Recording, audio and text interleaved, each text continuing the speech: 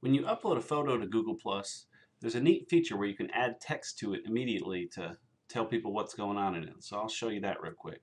So under Share What's New, we hit the Add Photo button. And in this case, I'm going to pull one from my hard drive, but it works the same whether you're creating an album, adding it from your phone, whatever.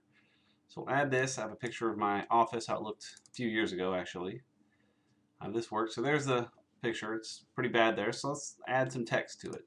We click the Add Text button. It pops up a new window, and you get 3 lines of text, top, middle, bottom. So we'll say this is a before shot. And it looks like we're about out of space, but you can actually keep typing, and it'll shrink the font accordingly to make it fit, of my office. You can also align it left to right. Doesn't have much effect when it's filling up the whole space there. You can add some bottom text. There you go. And this, you can see, of course, it aligns it to left or right. You can adjust the fonts a little bit. They've got, looks like, about 8 or 10 fonts in here you can play with. It affects all the fonts at once. That's really all there is to it. When you're happy with it, you hit save.